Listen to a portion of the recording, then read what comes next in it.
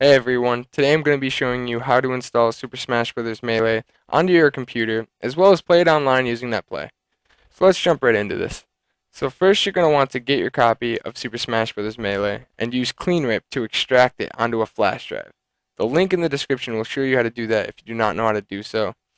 I don't recommend using an ISO off another website, but if you absolutely have to, just make sure the version's 1.2. Don't be surprised if you have problems though. Anyways, let's go ahead and make a folder on the desktop. We're going to call it Netplay. This will be the folder for everything we will cover in this video. So plug your flash drive into your computer and drag the ISO into the folder. Now, I already actually have a folder with the ISO in it, but we're just going to pretend that I went and did it. So dragging the ISO into the folder, and here it is. Now that we have the ISO, we must download the Dolphin emulator. Link to this is also in the description. So I'm actually going to go into my documents and open my Netplay folder. That's my ISO right there. That's my SSBM. That's Super Smash Bros. Man. That's my ISO. And that is the Dolphin emulator right there. After you've downloaded the emulator, you're going to want to drag it into your Netplay folder. Once you're finished with that, we're ready to begin setting it all up. Now, open Dolphin. And there should be some text right about here where my mouse is. Now I know there's a game here. I already have it all set up, so there should be some text on your screen where my mouse is. You're going to want to double click that text and set the destination to your Netplay folder. Because what that does, it's going to read the Netplay folder and it's going to read all the games in it, and it's going to pick up your new ISO that you've put into your folder.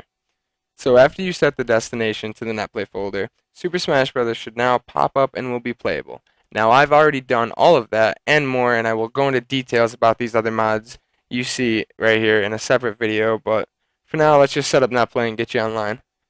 So right click your game and click Properties.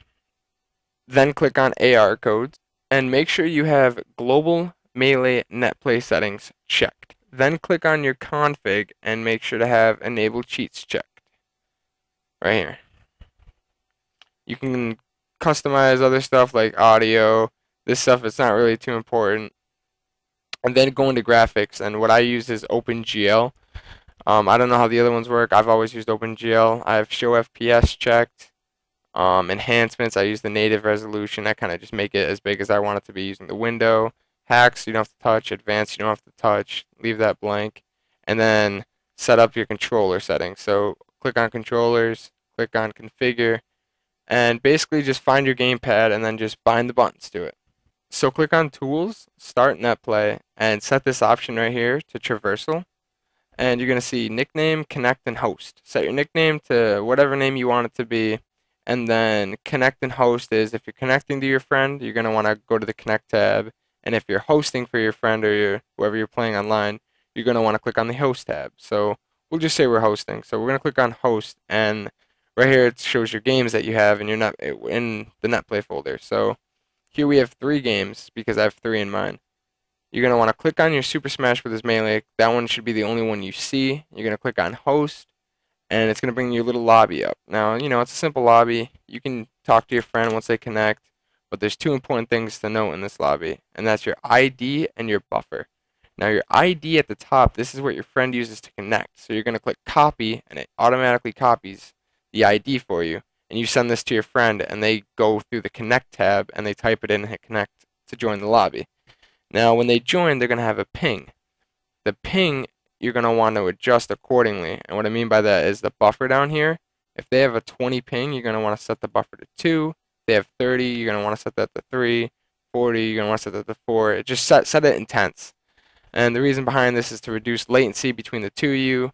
Now there's one thing to note, and that's you can't set that to 1 because the game will crash. I don't know why, but once your friend joins and you adjust the buffer, you're ready to start playing online. Just click on start, opens it right up, and you're good to go.